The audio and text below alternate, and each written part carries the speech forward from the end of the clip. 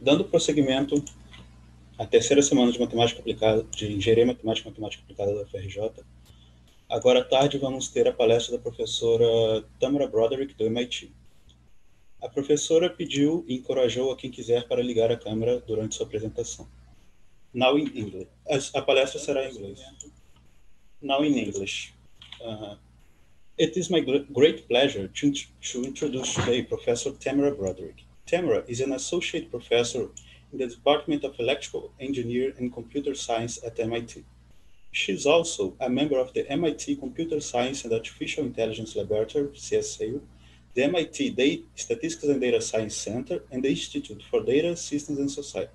She completed her PhD in statistics at the University of California, Berkeley. Some of her fields of interest are Bayesian inference and graphical models, with an emphasis on scalable, parametric, and unsupervised learning. Today, she'll be giving us a talk about Nomon, an open-source software designed to allow single-switch communication, drawing, gaming, and other graphical usage for individuals with severe motor impairments. Professor. Great. Thanks for having me out today. It's really great to be here and talking to you all. So as you just said, today I'm going to be talking about our software Nomon. It uses Bayesian machine learning to enable people with severe motor impairments to easily use graphical user interfaces, for instance, to write, to draw, to browse the web. And before I get into the details of Nomon, I just want to highlight the fantastic team that I get to work with here. So Nick Bonacker is an amazing undergraduate student at MIT, and our wonderful collaborators are Dr. Emily Marie-Nell in South Africa and Professor Keith Vertanen in Michigan. Okay, so let's see if I can, here we go. So in that title slide, I mentioned using a single switch. So let's just spend a moment saying, what it is to use a single switch. So in particular, I'm thinking here about individuals with really severe motor impairment. So beyond what we typically think for paraplegia or even quadriplegia, we're thinking of individuals with basically near total paralysis, like they might have locked-in syndrome or cerebral palsy or something like that. So there are some individuals that you may have even heard of already who were in this situation. I think very famously, Stephen Hawking, an extremely famous cosmologist. In 1963, he was diagnosed with ALS, or Lou Gehrig's disease. He lost his speech after a bout of pneumonia in 1985. And after that, he would use his hand to press a button, a switch. And then eventually he moved to using a single cheek muscle to activate his switch. Another example of this is somebody, Jean-Dominique Bauby, who is the French editor of the magazine Elle. He suffered a stroke in 1995 at the age of 43, and then he had locked-in syndrome. And so he would blink one of his eyes to communicate. And just via blinking, he wrote and edited a book, The Diving Bell and the Butterfly, and that was actually turned into a motion picture, which maybe you're already familiar with, but if you aren't, you might check out. Also, Dawn Fazey Webster had a stroke in 2003 at the age of 30, and then she had locked-in syndrome. And amazingly, since then, she's completed her bachelor's in ancient history, again, just via blinking. She wrote her autobiography. She did a TEDx talk. I mean, these are really, really amazing individuals, and we want to ask ourselves, how can we make their lives easier? How can we make it straightforward for them to communicate? So in all of these cases, individuals are communicating with what we might call a single switch. So they're activating some kind of switch. It could be just blinking. It could be that they're pressing a button. It could be that they're literally just puffing air at particular times. There's this thing called a sit-puff switch, but basically they control times of activation of some particular switch, and that's the data that we're going to get from them and that we can use for any way that they might communicate or interact with technology. And so the thing I'm going to talk about today is our open source software Nomon that is designed to facilitate writing, drawing, gaming, and other general graphical user interface usage with such a single switch. So basically, where I'm going from here is that we're going to talk about Nomon and how it works. I'm going to start by saying, what are the existing methods that people are using for this? You know, obviously everybody I just talked about has done amazing things in their lives. What were they using for single switch communication? And along the way, we'll talk about what are the goals for single switch communication? What are we trying to accomplish in single switch communication? And then we'll talk about how Nomon can help us with some of those goals and getting closer to, you know, perhaps the types of things that we would like to do. What are the benefits of this software? At that point, hopefully you'll be motivated to care about why does Nomon work? What's going on under the hood? You know, what's the sort of inner workings there? I'll talk a little bit about how Nomon works in practice in terms of user studies. And I'll just highlight that this is ongoing work. This is stuff that we're working on literally right now. And I think there's just a lot of work for a lot of cool things to be done in this area. And so I'll talk a little bit about that at the end. Okay, so let's start with thinking about what are the methods that people are already using for single switch communication? What are the pluses and minuses of those methods? So if you went back to that earlier slide with some pictures of individuals, Jean-Dominique Bobby, noticeably in his picture, was with an assistant. And the way that this guy, when he was writing his book, would communicate is that this assistant would read out the letters of the alphabet in some order, and he would blink when she got to the one that he wanted to talk about. So I think the real assistant was in the other picture. This is a still from the motion picture, the movie. And so this is an actress who is playing that role. Also, you'll notice that these aren't letters in alphabetical order for efficiency. They were put into frequency order. So we start with the most frequent letter, in this case for the French language, because he was speaking in French. And then it ends with the least frequent letter, I guess, in the French language being W. And so on one hand, you know, it's great that he was able to write this book this way, but I really want to highlight some real deficiencies of this method. And I think just by far the worst part is that it is not automated. If you are in this situation, you want to be able to do things when there isn't somebody around. You know, you maybe want to look at the web, you want to write something.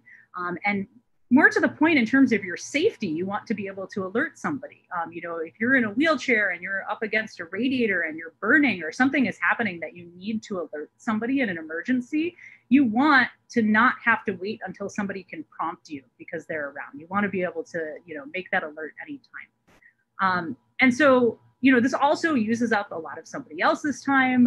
They could be doing other things, even other caretaking things. And so there's just, for so many reasons, we just absolutely want to automate this kind of thing. Now, in addition to that, there are other issues here. One is just efficiency.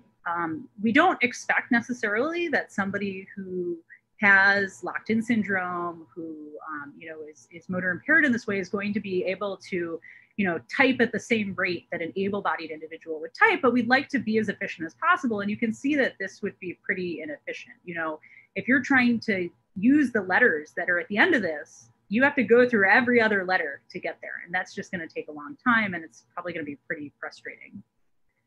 It's also worth noting that basically you only have letters here. You could add maybe other letters or numbers, but everything you add, you have to go through, and everything has to be in a sequence.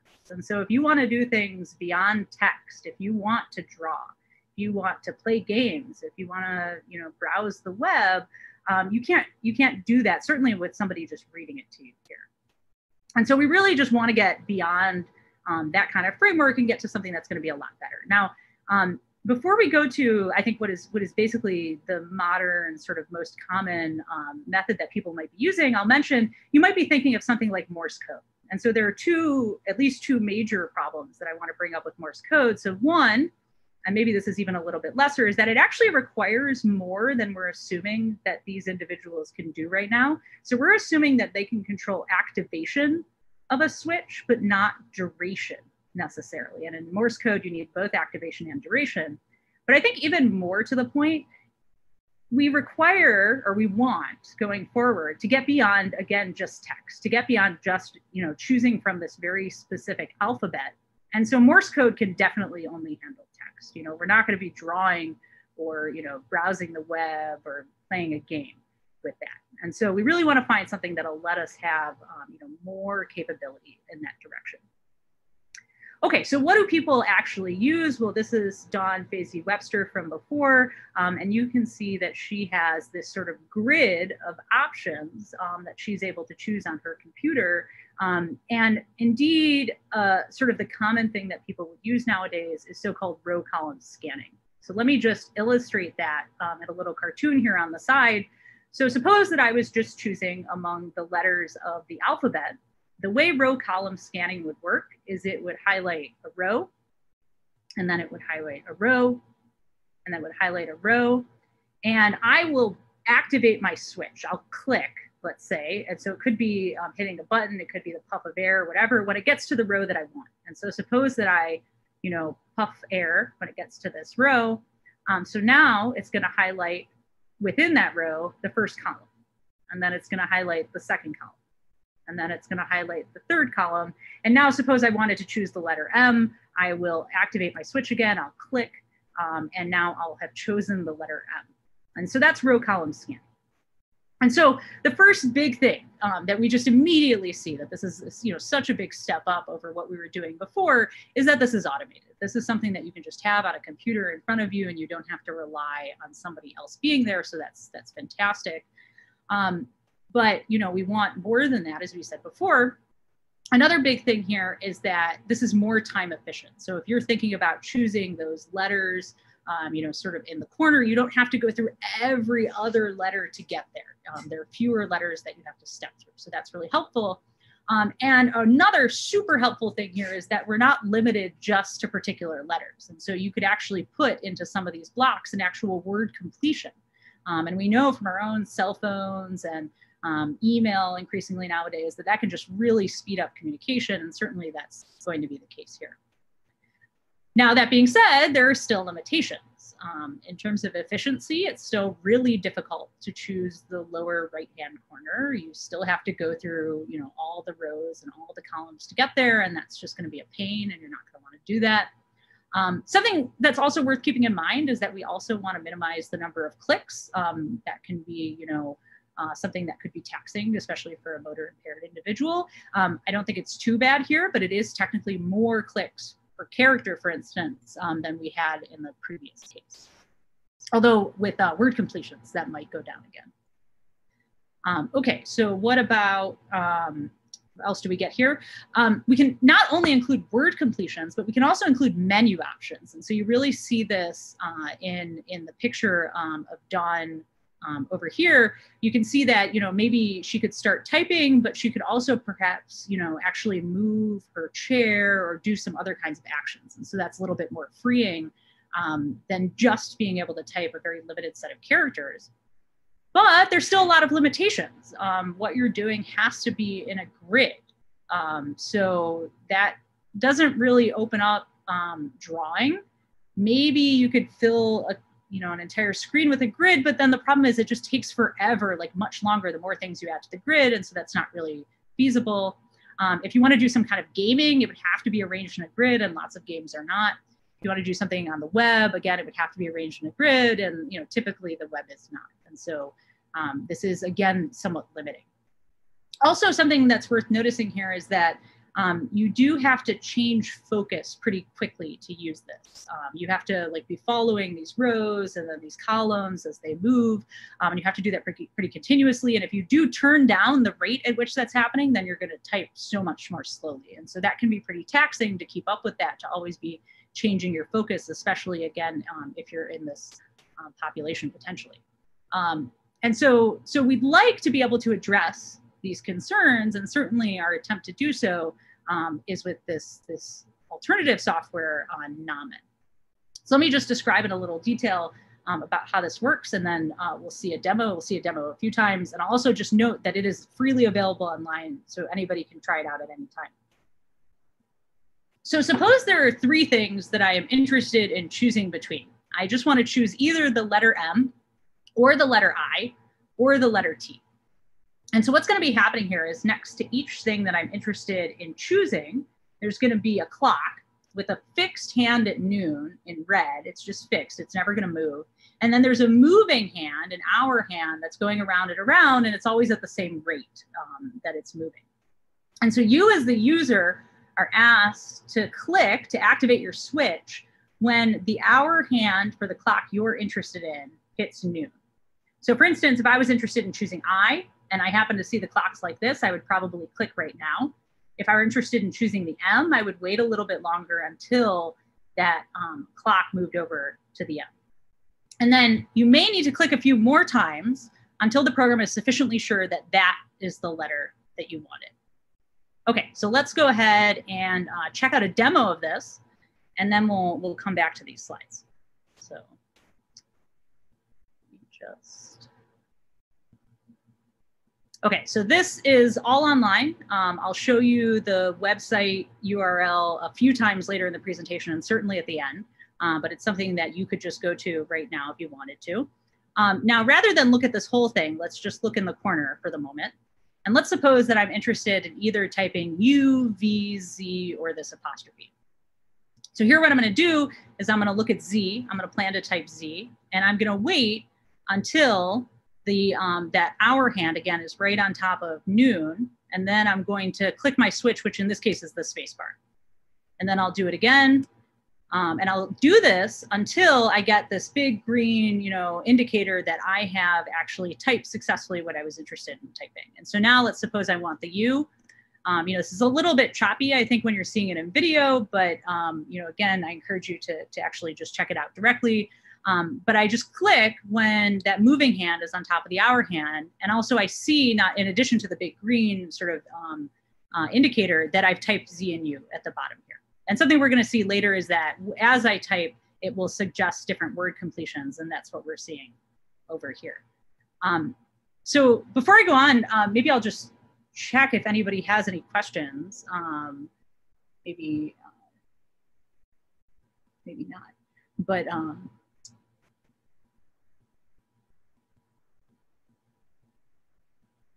let me know if so. Okay. Cool. Okay, so I'll go back over here to the slideshow, and we'll come back to that demo again later. Oh, we have a question now. Yeah. In the row column example, it is used a bare vessel of a linear search. Why not a binary search? Yeah, it's an interesting idea. So a binary search is definitely more mathematically efficient. There's certainly a trade-off in usability here. So you have to think about how you can do that in a way that is going to be familiar, is going to be something that people can easily use. But I think that absolutely that is something that one could explore, maybe just highlight one versus the other and then slowly sort of nail down. I think it would be cool to try out. I'm not sure off the top of my head if somebody already has, but I think you could try it out either way and see how it works. I will say, though, that even with binary search, you're still going to have some of these issues that I described, like things have to be in a grid or something that you can put into binary search. And what we'd like to do is free ourselves from that and be able to be more flexible. And I'll show some examples of that in just a second when I get back to this slideshow. Yeah, I think it's really interesting to think in this direction about like what could we do even better. And I'm just convinced that there are things like that Nomon isn't the end of this story, that there are things that you could do that are even much better. And so I think that's a great direction to be thinking. Okay, so this is the website for the demo that I just showed you. I'll come back to it later. And again, I'll show it at the end of the slides too. So don't worry if you're not picking it up just this moment. Okay, so let's start thinking. I think we're already starting to think about, why is Nomon useful? Why is this something that we would want to look at? And an immediate thing that comes up is exactly what we were all just talking about, this flexibility. I can put these clocks anywhere on the screen. It doesn't have to just be that I'm choosing among, this very small set of options that are all, arranged in a grid or all just, characters. Like it can really be much more flexible. And I just want to show you a couple of examples of that before we go on. So one is this very early prototype that I made a while back, which is Nomon for drawing. And I'm sure that, this could be made much more clean and nice, like the sort of online interface that I was just showing you. But this really shows that you can literally fill the screen with clocks in Nomon. And what's nice is that the choosing the clocks is so efficient, even with just a ton of clocks, that this is still really realistic. And so actually, just before this awesome undergrad that I'm working with, Nick, started working with me, he went ahead and used this program and drew the MIT logo. And this is what he sent me by email. And so that's what I'm showing you now. This is actually being used. And I think that's a pretty cute use of it. But basically, you can just draw lines, you can draw rectangles, you can do whatever, and it's pretty efficient. This is more of a sort of sketch or a mock-up. This isn't actually something that we've made, although I think it would be really cool to do so. So here we're looking at what this might look like for web browsing. So this is a particular website. It's for this podcast, 99% Invisible. It's a pretty cool podcast. And you can see that basically, if I were browsing the web, there's sort of a limited set of things that I typically would click on. In this case, if we have the upper right-hand corner, I can get to a menu. If I go to the upper left-hand corner, I go back to the home page. There's a play button towards the bottom. I can read more about this particular episode. There's this series of 3 buttons to add this episode to my queue, to download this episode, or to get a transcript of this episode. And what I could do with Nomon is I could just put a clock next to each thing that I might be interested in selecting. And so that's, not too much extra. I'm using this website in the way that it typically is used, just with a little extra functionality. Okay, so let's go through this a little bit more systematically. Why might Nomon be useful? What could we get out of this? Well, one, it's automated again, like that should be our first and foremost concern. But I think what's really different from these previous methods is exactly this flexibility, that we can put these clocks anywhere on the screen. And it seems that we can really get a lot more that you can do in the way that like an able-bodied user would take for granted. That you can do this drawing, you can play games, you can browse the web, you can use a file system or choose among pictures, etc. It's relaxed in the sense that we described before, that often you don't want to have to be changing your focus all the time, and here you can focus on just the clock you're interested in and just select for that clock, and then take a break and come back and make another selection later.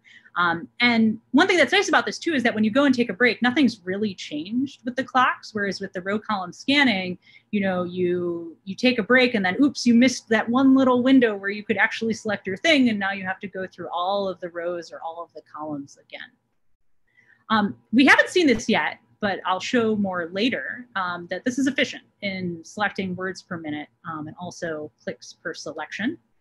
Also, something we haven't seen yet, but I'll talk about as we go, is that it's adaptive in the sense that, there are a lot of different types of users. You might be an extremely precise clicker and, almost always get right on top of noon, whereas you can imagine a motor-impaired user might actually be pretty noisy in the way that they click. And we want to be able to accommodate all of those users and not just have them make a ton of errors and get very frustrated. And so we do that here. Now, something that you might also be thinking about, and I think is very complementary to Nomon, is what's known as brain-computer interfaces. So there's this great promise that we can have the ability to sort of hook up to our brain signals and just control either some kind of synthetic limb or a computer directly that way. And I think there's a lot of really cool work here. But a lot of it's invasive. You actually have to, change something about your body to get it to work. Increasingly, there's some work on trying to make things not invasive, but at least to the best of my knowledge, that still requires a lot of really specialized equipment. And so relatively speaking here, well, you're definitely not going to have anything invasive. 2, it's relatively inexpensive. So everybody who is listening to this right now has the ability to see a visual and to click on some kind of switch. And so it's certainly available in that sense. You do need to have a computer or a phone or something like that, but certainly less onerous than having all this special equipment, and it's usable right now. So literally you can just go to the website and use it. Again, you don't have to go into a special medical appointment. Okay. So that gives us a sense of, why Nomon might be useful. Let me just briefly, before I go into like the super details of what is operating under the hood in Nomon, to say why is it called Nomon. I named it after this indicator on a sundial. So if you look up GNOMON, this is the name for the thing that makes a shadow on a sundial, and we have these sort of distinctive clocks. And so this is just that word, but without the G. Okay. So let's spend a little time saying, what's really going on in Nomon? How does it actually work under the hood?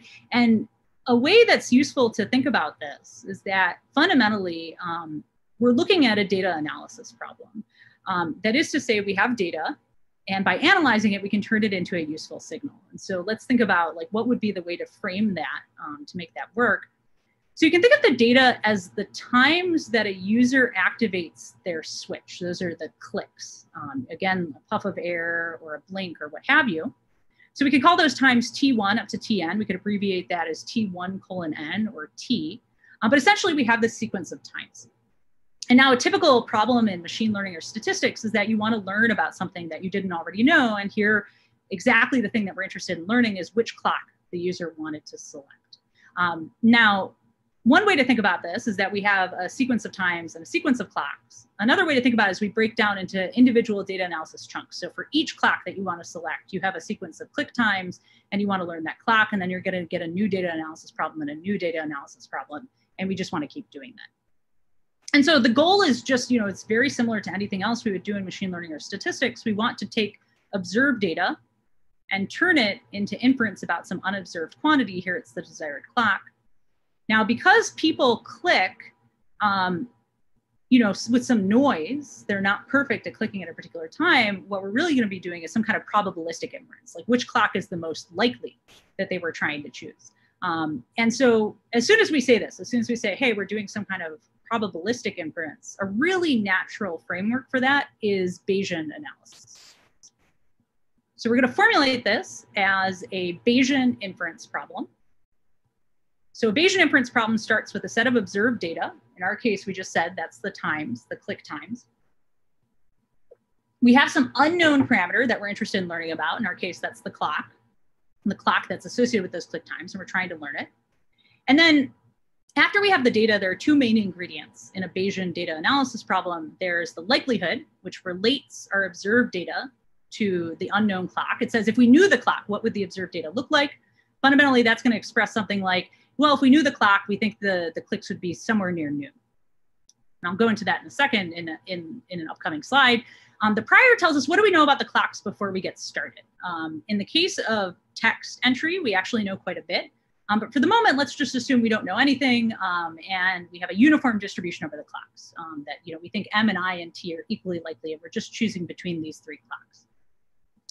Now, Bayes' rule will let us turn this knowledge before we get any data, together with our data, into what do we know after we've seen the data, the so-called posterior. And I have to say, Bayesian inference is extremely important, and Bayes' rule alone is extremely important. I mean, if you wanted to turn sensitivity and specificity numbers about a COVID-19 test into actually knowing the accuracy of that test, you would have to use Bayes' rule. If you were interested in looking at DNA analysis in some crime scene investigation, you would know the probability of some type of analysis given that somebody was guilty, and you'd want to turn that into the probability that they're guilty given the analysis. So this is just something that is so important in so many areas of life, but here we're going to be using it to figure out which clock people are trying to click.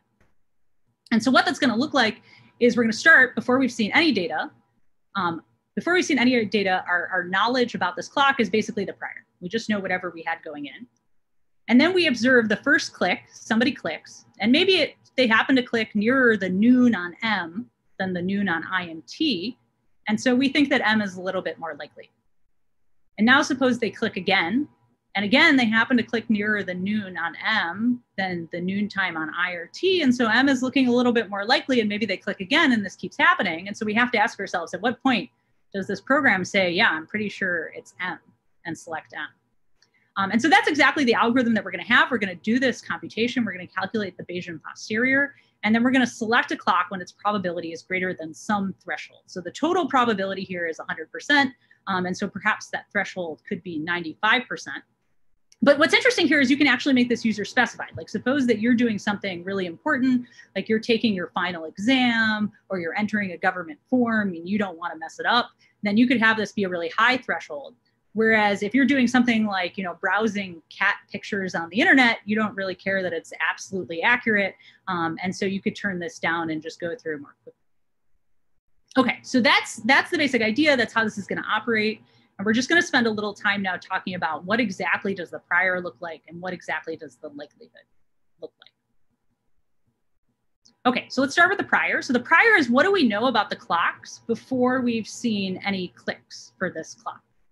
Now that's going to be super application dependent, but let's start with writing because that's a case where we really do know quite a lot. Okay, so let's talk about writing. So in writing, suppose that you saw the following text. You know, somebody had already written, did you read the NEWS PAPE? And they're about to write another letter. And so we're trying to figure out what clock they're going to select. Now, even before they've done any clicks for this clock, I bet that you have a pretty good idea what letter they're going to choose. It's probably R. So they're probably writing out the word newspaper.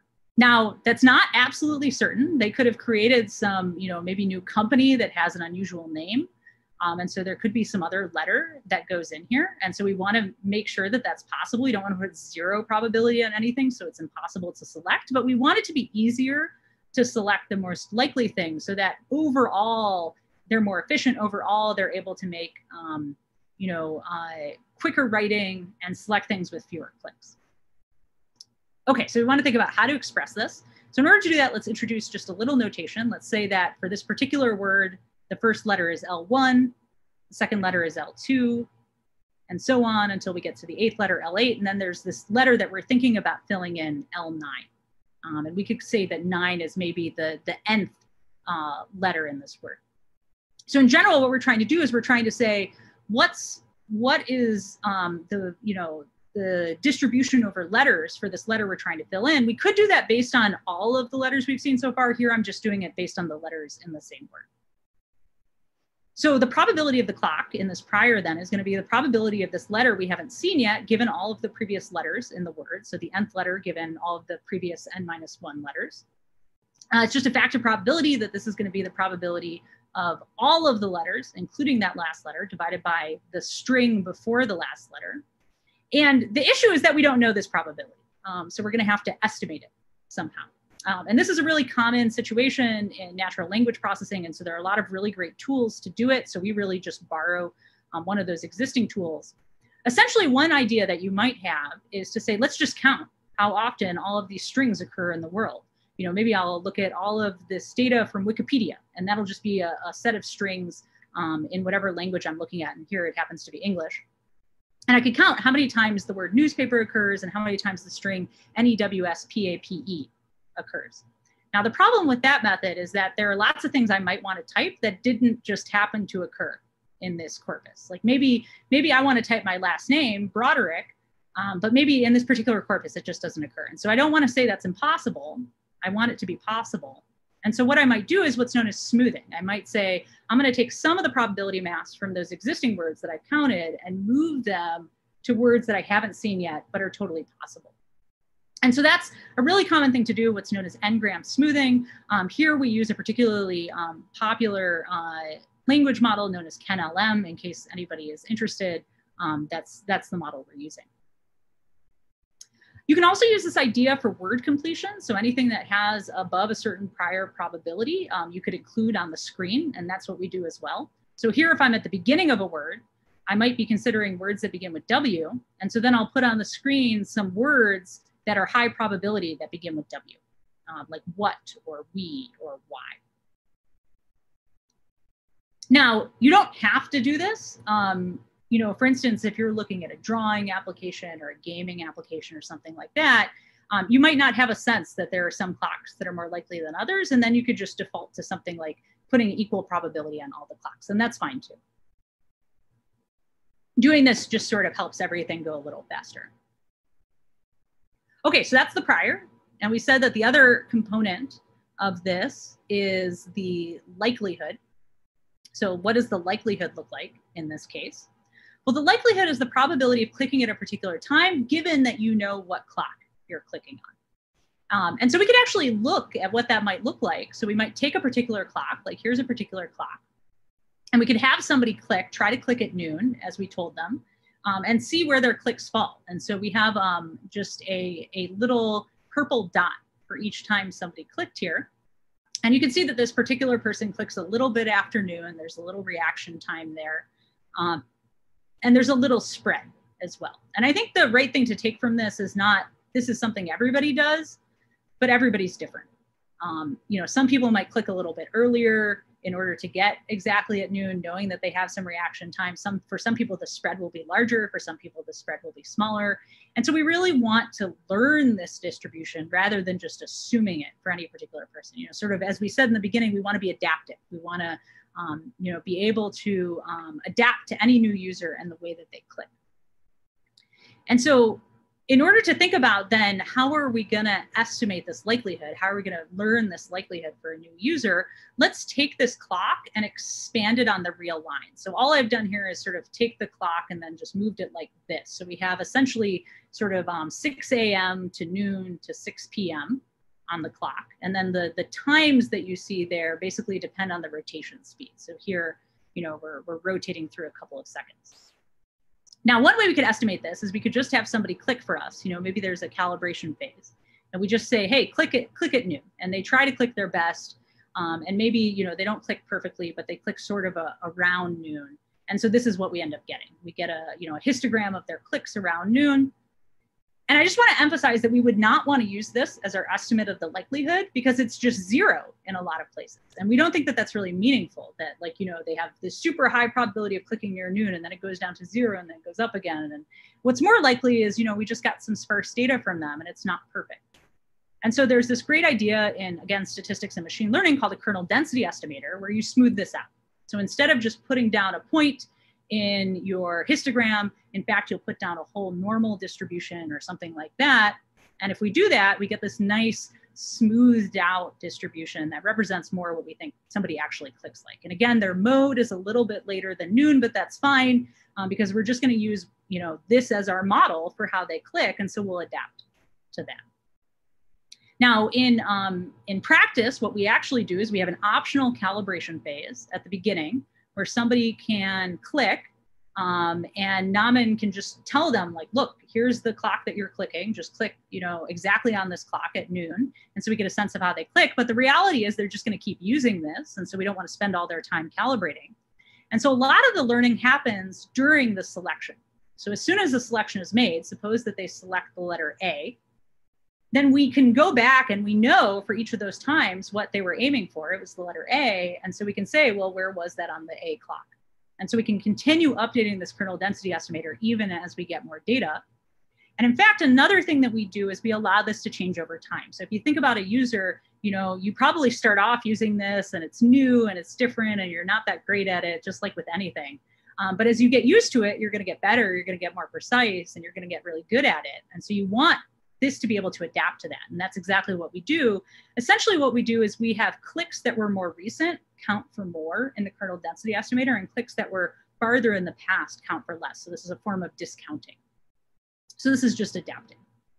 Okay, so that's the idea. We've got our likelihood now, which is adaptive. We're learning it over time. We've got our prior, which tells us sort of, you know, what's more likely to begin with. And that all gets combined in Bayesian inference to come up with, you know, what do we think that the person actually chose among the clocks? And so let's go back and look at that demo that we have from before and just see now what this selection looks like when we're doing the whole thing. So I'm looking at the same demo from before, and now I'm going to zoom so that we see the whole screen. So this is the screen that you'll see if you go to that website that I said from before, or it's also in the URL bar here. I already typed ZU. You saw that before. It's down here in the corner. And so now I can type any other letter as my next letter. So we have A, B, C, D, E, each in its own little box. What's also happening is it's giving me a variety of word completions. So I already typed ZU. I could type C, or I could type words that begin with ZUC. And we're seeing any word completion that has a sufficiently high prior probability. So zucchini is a pretty common word. It's a common vegetable. And so we're seeing that here. There are some other options as well. We could have various you know, punctuation marks. We could do backspace, we could do clear, we could undo the last thing that we just did, and this is telling us it was a U. We could have a space. So let's try to go for zucchini. So here what I'm going to do is, again, I'm going to type, I'm going to hit my space bar when that line is at noon. So I'll do that. And here I've chosen zucchini, and so now we have that whole word appears as well as a space after it. Now, a couple of other things to notice here is this is actually the estimate of the likelihood right now. So you can see that it's sort of around noon, and it's relatively compact. And if I made a lot of mistakes, it would get fatter. If I got really accurate, it would get thinner. And we can see that. A few other things. So this learn button controls if you get that big green flash whenever you've made a selection. This pause button, this learn button controls learning the likelihood. The pause button controls the big green flash. There's actually a sound that happens with each selection, and so you can toggle that as well. If you want to try out row column scanning and maybe come up with your own awesome ideas there, this row column scanning keyboard is here too. There's also an emoji version of Nomon. So this is sort of interesting if you want to choose emojis instead of just letters. And I think what's cool about this is there are a lot of things where you're choosing and there's no prior information. So if you're just choosing files in a file system or pictures that you want to put on Instagram or something like that, then that would be sort of analogous to choosing among emojis where there's no ordering. And so this gives us just a sense of how you can choose among a lot of different things. Just a few other things here. You can change the clock rotation speed if you want it to be faster because you're getting really good at this. You can keep it slow. You can calibrate in the beginning the clock if you want to. And also you can have just a little, this question mark will give you a little tutorial if you just want to go through how it works and have a little information there. Okay, so let me try another one. Let's say that I'm going to try this word don't. I'm going to try selecting that. So I'm going to hit that with a space bar. Now, something you'll notice when I hit that is that a lot of these clocks were blue and now they've become black. And so what that color represents is the probability of a clock. And so the high probability clocks are blue. And so we've narrowed down which are likely clocks at this point, and the lower probability ones are black. And something that's happening here too is that in order to get the most information from the clocks, the two highest probability clocks have their hands at exactly opposite times, and the next highest probability clocks have their hands at the next time, sort of to maximize the information that we're getting.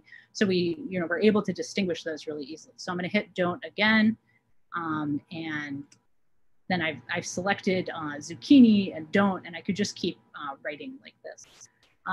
So again, maybe I'll just take a really brief pause to see if there are any questions at this point. Also totally fine if not. But just in general about the operation or using this. There is a question. Has advancements on artificial intelligence changed or improved Nomon in any way? Perhaps improving the auto-suggestions?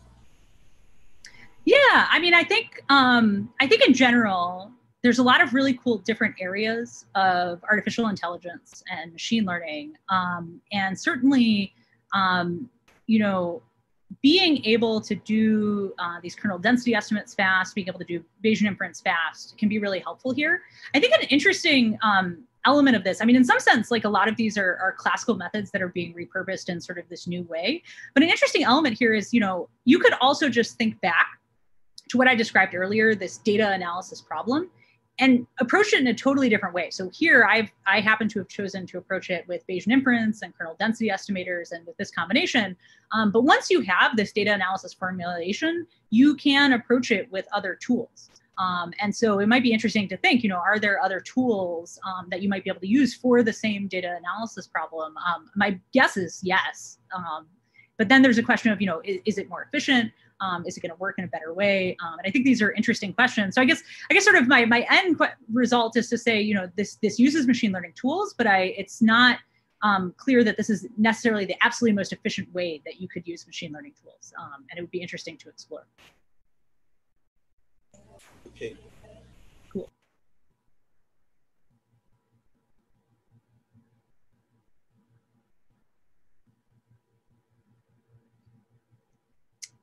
Okay.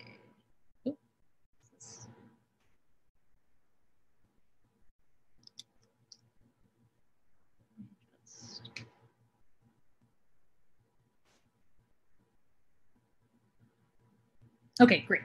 So here we just have that likelihood we were describing before. And so now let's just spend a little bit of time finishing up with some user studies. And then just concluding. So first of all, this first study involved just a single hour from each user. So it's sort of a preliminary type of study.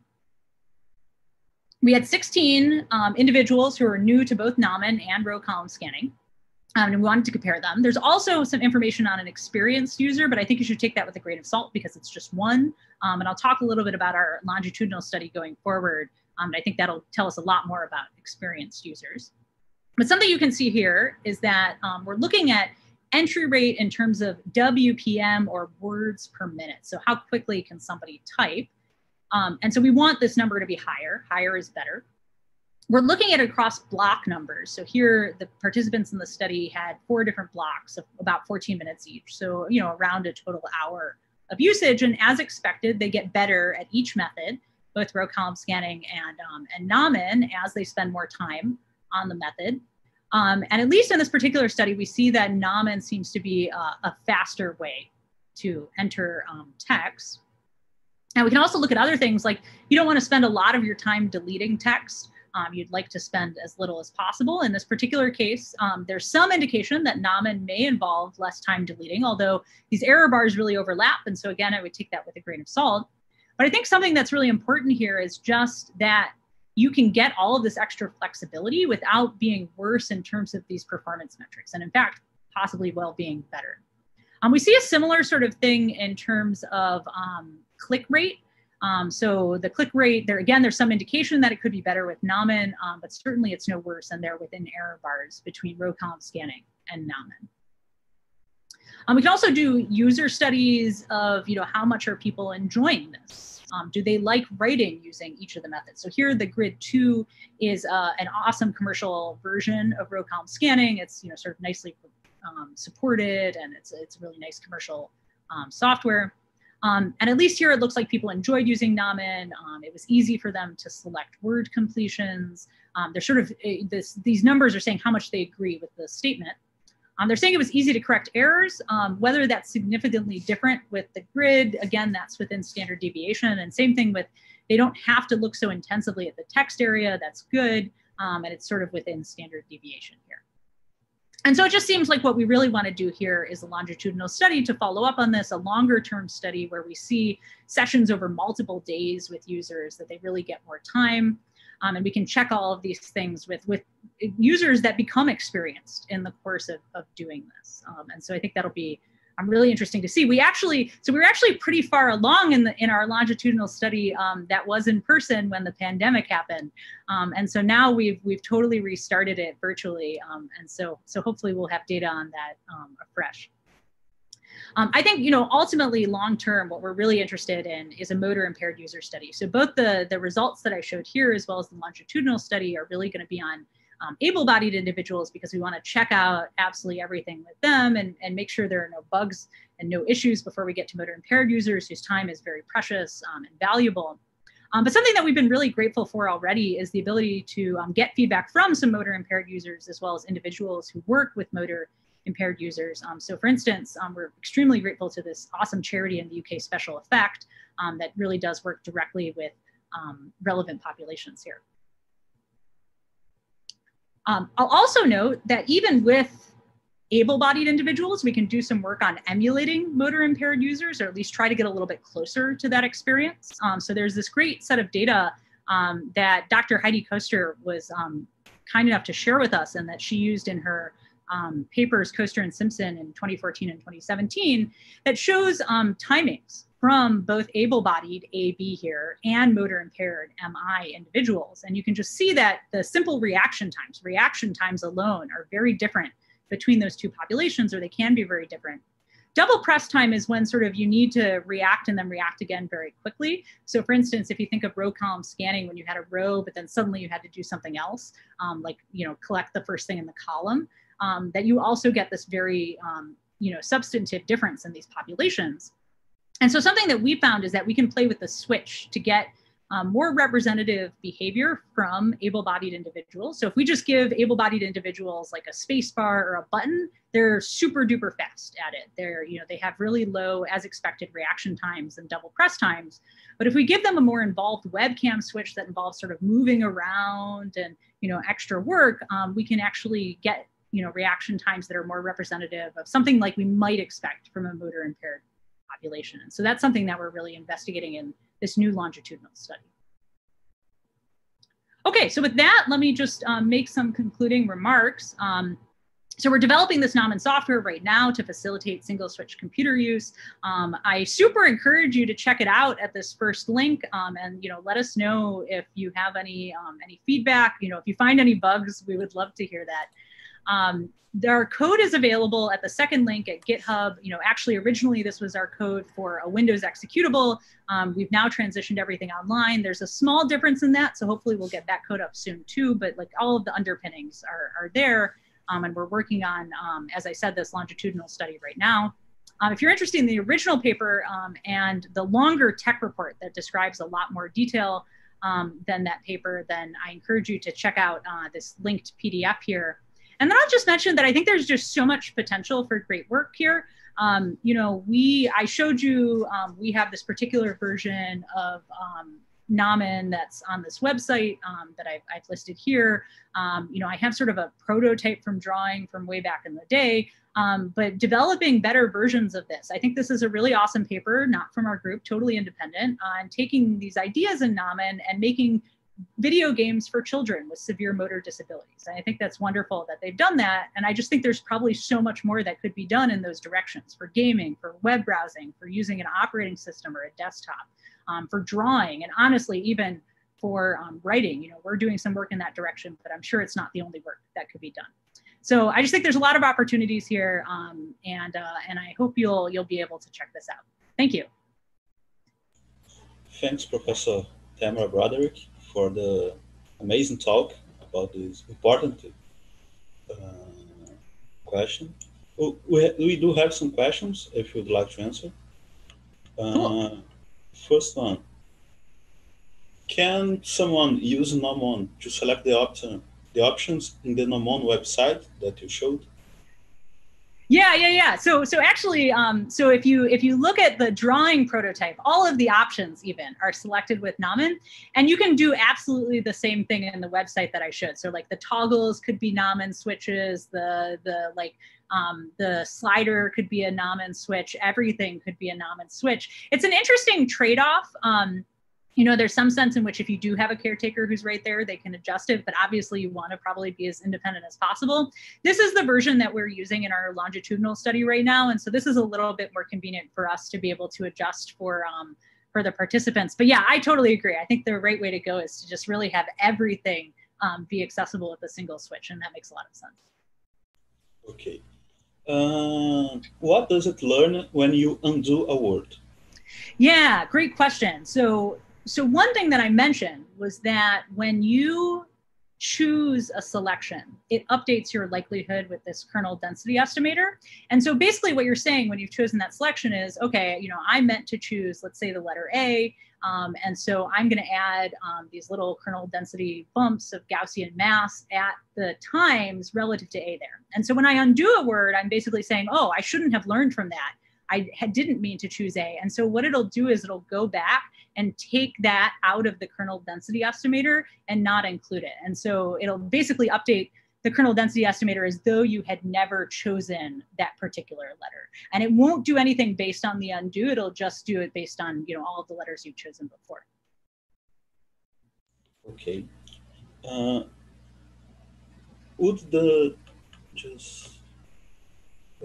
Would Nomon technique work if the user wished to multitask, like try to write a text and also surf the web to check for information while you're writing the text? Oh, that's an interesting question. I mean, I think that in theory it could. So you could imagine something where basically you always, I think the way that we all interact with computers is we're interacting with some kind of active screen at any particular point. And you can have sort of inactive screens like tabs on a browser that are just somewhere else. And so you can imagine something where basically what you're doing is you're choosing which screen is active with Nomon, and then maybe you could enter some text on that screen, or you could choose some things on that screen, and then when you go back to another screen to be active, it's just wherever you left off last time. And so at least it seems plausible to me that you could do this. I don't want to suggest that we already have done this, but it seems very plausible that it would work. Professor Broderick mentioned that one of the aspects that were a problem when it comes to row column scanning was that it is impossible for the user to draw or game. How does Nomon approach these particular issues? Great. So, so first of all, let me just add a tiny bit of nuance to that. I don't want to say it's impossible to draw or game, just that it's very difficult. So for instance, you could imagine that you could draw just in the same way that I showed for Nomon with row column scanning by filling like every pixel with something that you could scan, but then you have to scan through every pixel to get there. And that's just going to be a huge pain. And I think nobody would use it. So it's, you know, it's like, it's difficult. And then I think same thing with gaming, you know, if you could come up with a game that involves row column scanning, then like you could make a game with it. But I think there's a lot of games that we have that don't have that mechanism. So my at least proposal for drawing, and again, I think that, you know, there's a lot of room for development here. So if you have a better idea, like go for it. But my proposal for drawing and what we see in this, this particular Python code that I have a mock-up of is to just fill the screen with clocks. And then what you can do is you can draw a line by choosing one endpoint of the clock and then choosing another endpoint of the clock, and you draw the line between them. So you click this clock, you click this clock, and then that makes the line between them. Same thing with a rectangle. If you want to draw a rectangle like my student did with that MIT logo, you select the clock for one corner, and then you select the clock for the other corner, and then you've drawn the rectangle. And just to be clear, the idea is you with Nomon select, are you about to do a line? Are you about to do a rectangle? Are you about to do an oval or something else? And so it's all self-contained. And then I think about, you know, if you think about the way that we game a lot of the times, I mean, there are a lot of different types and styles of games, but certainly many games have this, this feeling of, okay, you know, where do I choose something to happen? Maybe I want to, you know, shoot in this direction, so I could choose a clock that's for that particular, you know, direction. Maybe I want to interact with this character that's on screen. I could choose a clock that corresponds to that character on screen. And so, you know, I think one of the really interesting things about this sort of paper that I cited at the bottom that had actually started pursuing Nomon for gaming for children is that I think it's really interesting to think too, you know, are there better ways, like types of games that this is better suited to? Are there ways that we can make games particularly fun with this mechanism? But my hope would be that for a lot of things, that if you just know where a user is sort of likely to click, like what are the typical things that you would click, you could put a clock there. Okay, I guess one last question. Can the software adapt the options according to linguistic variation? According to, what was the last one? Linguistic variation. I'm not totally sure what that means.